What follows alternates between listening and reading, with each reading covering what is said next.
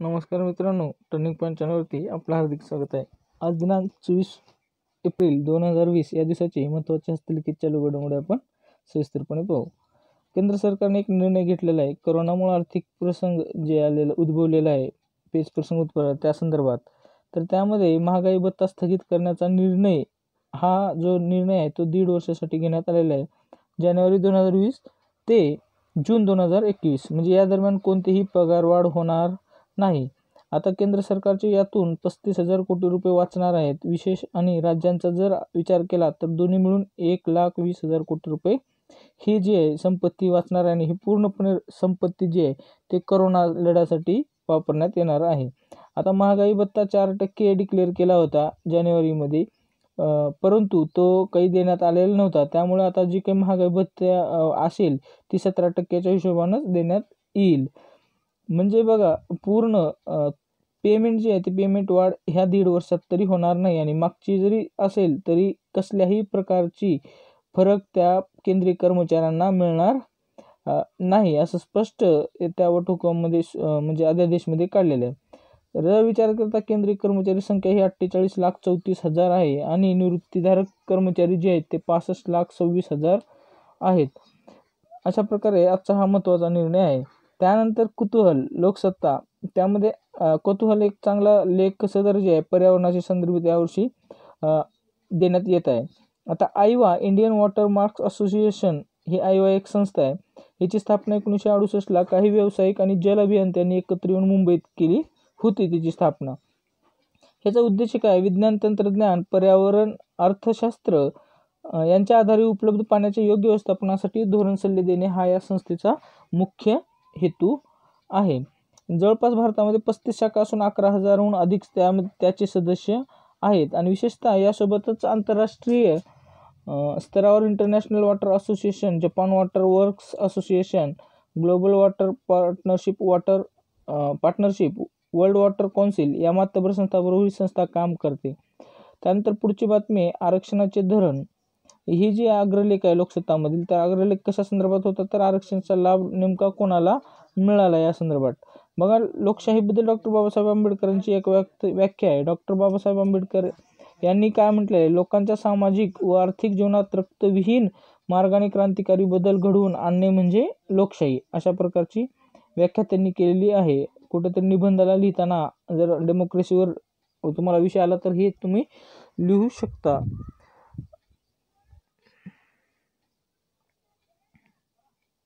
या अग्रलेखामध्ये जे आहे ते सर्वोच्च न्यायालयाचा एक निकाल आहे की त्यामुळे त्या संदर्भात हे लेख दिले आणि त्याविषयी थोडक्यात त्यांनी माहिती सांगितलेली आहे. आरक्षणाचा लाभ घेऊनच मागासवर्गातील काही घटक हे आता सुधारले आहेत, श्रीमंत झालेले आहेत.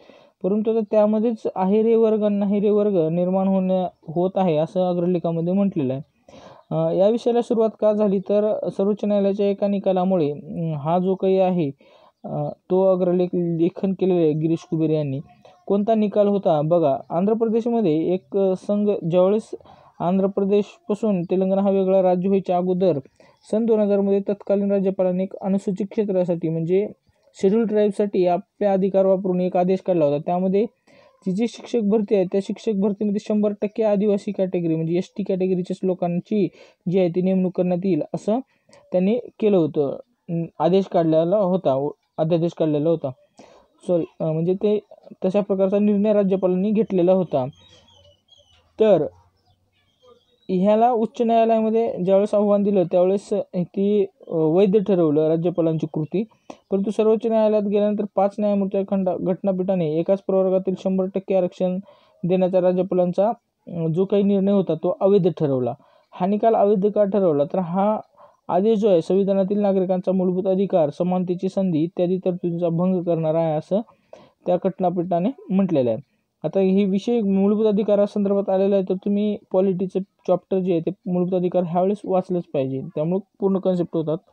मूलभूत अधिकार हे राज्यघटनेतील भाग 3 मध्ये कलम 12 ते 35 मध्ये आणि त्यामध्ये 6 मूलभूत अधिकार आहेत. सर्वप्रथम 7 मूलभूत अधिकार होते, परंतु मालमत्तेचा अधिकार जो आहे 44वी घटना दुरुस्ती 1978 अन्वये तो आता कायदेशीर झालेला आहे. मग आता शिल्लक जे काही 6 मूलभूत अधिकार आहेत ते पहा. समानतेचे अधिकार ज्याचा उल्लेख 14 ते 18 या कलमाच्या दरम्यान आहे. अभिव्यक्ती स्वातंत्र्याचा अधिकार, त्याचा उल्लेख 19 ते 22च्या दरम्यान आहे. शोषणापासून संरक्षणाचा अधिकार, हे जे कलम आहेत त्याच्या संदर्भात कलम आहे, अधिकार संदर्भात कलम आहे ते 23 ते 24च्या दरम्यान 23 आणि 24 आहे. धार्मिक स्वातंत्र्याचा अधिकार हे 25 ते 28 अशा प्रकारे. सांस्कृतिक व शैक्षणिक हक्क हे जे 29 ते 30 या दरम्यान आहे. घटनात्मक उपाययोजनाचा हक्क जो आहे कलम 32 हे आहे आणि याच कलमाला डॉक्टर बाबासाहेब आंबेडकर यांनी राज्यघटनेचा आत्मा असं म्हटलेलं आहे, संविधानाचा आत्मा असं म्हटलेलं आहे. या निकालाच्या वेळेस राज्यपालाच्या घटनात्मक अधिकारावरही निकालात चर्चा करण्यात आली. आता कारण माहिती आहे का, अनुसूचित क्षेत्रासंबंधित राज्यपालांना घटनात्मक अधिकार आहे, ज्याची मेन्शन जी केलेलं आहे 5व्या सूचीमध्ये त्या संदर्भात केलेलं आहे. सोबतच सर्वोच्च न्यायालयाने म्हटलेलं आहे की आरक्षण ही संकल्पना प्रमाणबद्ध प्रतिनिधित्वावर आधारित आहे, तर ते पुरेसे प्रतिनिधित्व आहे की नाही यावर आधारित नाही, असं स्पष्ट उल्लेख सर्वोच्च न्यायालयानं केलेला आहे. आणि तुम्हाला माहिती आहे आरक्षणाच्या मर्यादा ही 50%पेक्षा जास्त असू नये असं सर्वोच्च न्यायालयाचे गाईडलाईन आहेत. आरक्षणाचा फायदा आरक्षित वर्गातील श्रीमंत लोक घेत आहेत, अजून गरीब वंचित असलेल्या घटकाला त्याचा लाभ मिळालेला नाही असं अग्रलेखामध्ये मेन्शन केलेलं आहे. त्यानंतर राज्यपालाचे तुम्ही पॉलिटीच्या संदर्भात जर विचार केला तर मूलभूत अधिकार आणि राज्यपालाचे अधिकार हे चॅप्टर वाचलं पाहिजे. त्यानंतर व्यक्तिभेद निधनवार्ता जे आहेत मधुकर जोशी हे कवी गीतकार होते. त्यांचे पहिले गीत होते मालवल्या नव मंदिरातल्या तारांच्या दीपिका, हे आकाशवाणीवर पहिले त्यांचं गीत जे आहे ध्वनिमुद्रित झालं. त्यानंतर त्यांनी काही चित्रपटासाठी देखील कविता लिहिलेले आहेत, गीत लिहिलेले आहेत. एक धागा सुखाचा, क्षण आला भाग्याचा, सप्तपदी याच्यासाठी. ते मूळचे नाशिकचे होते, परंतु जॉबसाठी ते कल्याणला गेले आणि डोंबिवलीला तिथे स्थायिक झाले. काव्यविषयक पुस्तके त्यांचे प्रकाशित झाले. गुरुगीत संग्रह, गुरुगौरव गाथा, माधवराव पेशव्यांच्या काव्यसंग्रह आणि मधुशाला.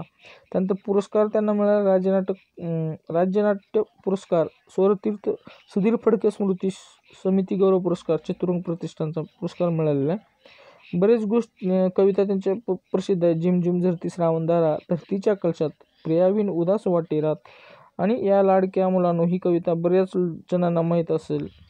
तुम्ही मला आधार. त्यानंतर स्वागतार्ह वटहुकूम हा लेख खूप चांगला आहे बघा.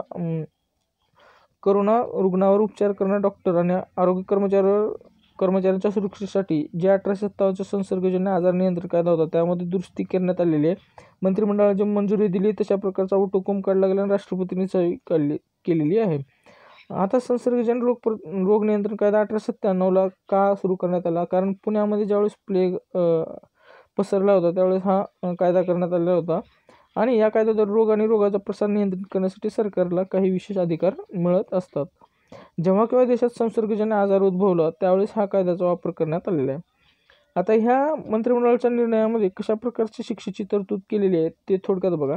आता थोडं नॉर्मल काही इजा वगैरे झाली असेल तर कारावास जे 3 महिने ते 5 वर्ष असेल, परंतु गंभीर हल्ल्याच्या प्रकरणामध्ये 6 महिने ते 7 वर्ष अशा प्रकारचे कारावास असेल.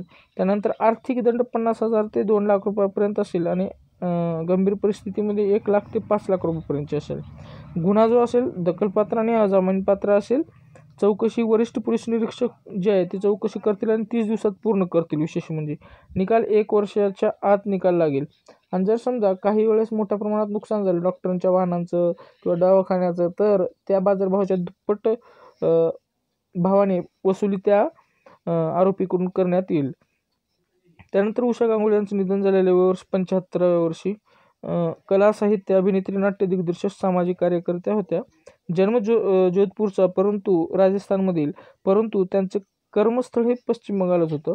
उच्च शिक्षणासाठी कलकत्त्याला गेले होते आणि तिथे ते हिंदी साहित्यात पदव्युत्तर शिक्षण घेतले. हिंदीच्या प्राध्यापिका म्हणून रुजू आणि त्याच वर्षी त्यांनी अभिनयास देखील सुरुवात केली. त्यांनी कोलकात्यामध्ये समांतर हिंदी रंगभूमी उभारली होती. पहिली भूमिका त्यांनी वसंत सेनामध्ये केली होती. 1976मध्ये त्यांनी एक थिएटर ग्रुप उभारला होता, रंगकर्मी. काही नाटके रंगमंचावर आणली. मनू भंडारी यांच्या कादंबरीवर आधारित महाभोज, रत्नाकर मतकरी यांची लोककथा, महेश एलकुंचवार यांची होळी, महाश्वेता देवींची रुदाली दिग्दर्शित केलेली काही नाटके आहेत. हिंदी भाषेमध्ये कोर्ट मार्शल, अंतयात्रा, बंगाली भाषेमध्ये मुक्ती आणि मानसी. ऋतुपर्ण घोष यांच्या रेनकोट या साहित्य म्हणजे ही जी नाटक आहे त्याची संहिता गांगुली यांनी तयार केलेली आहे. आणि सगळ्यात महत्त्वाचं म्हणजे जर्मनी स्टुअर्टगार्ट जगप्रसिद्ध थिएटर जे आहे थिएटर डर वेल्ट फेस्टिवल मध्ये जाणारा रंगकर्मी हा भारतातील एकमेव ग्रुप आहे. त्यानंतर याच ग्रुपने व्यसनमुक्ती केंद्रातील व्यक्तींना सोबत घेऊन भोर हे देशातील पहिले बहुभाषिक नाटक बसवले होते. त्यानंतर पुरस्काराच्या बाबतीत विचार करता 1998 त्यांना संगीत नाटक अकादमी पुरस्कार आणि गुडिया घर या नाटकातील भूमिकेसाठी राज्य सरकारचा सर्वोत्कृष्ट अभिनेत्रीचा पुरस्कार त्यांना मिळालेला आहे. आजच्या काही महत्त्वाच्या बातम्या होत्या. त्यानंतर मित्रांनो, आरोग्य विभाग भरती मार्गदर्शक पुस्तिका, आरोग्य सेवक परीक्षा मागे पुढे होईलच, ज्याने फॉर्म भरलेत त्यांनी पण, आणि पुढे जागा निघतीलच, कारण कोरोनामुळे आरोग्य विभागामध्ये किती डिपार्टमेंट कमी आहेत, किती मॅनपॉवर कमी हे कळून चुकलेलं आहे. त्यामुळं आरोग्य सेवक परीक्षेसाठी महाराष्ट्रातील एकमेव पुस्तक आहे जिथे 40 प्रश्न अर्थात 80 गुणासाठी 200 पैकी तुमची तयारी पूर्णपणे होईल. तुम्हाला PDF नोट्स हवे असतील तर 8999561313वरती तुम्ही व्हॉट्सअप करू शकता. तुम्हाला ते नाव आणि तालुका पाठवा, मी तुम्हाला ह्या नोट्स सर्व डिटेल पाठवतो. व्हिडिओ आला तर नक्की शेअर करा, सबस्क्राईब करायला विसरू नका, आणि thanks for watching this video.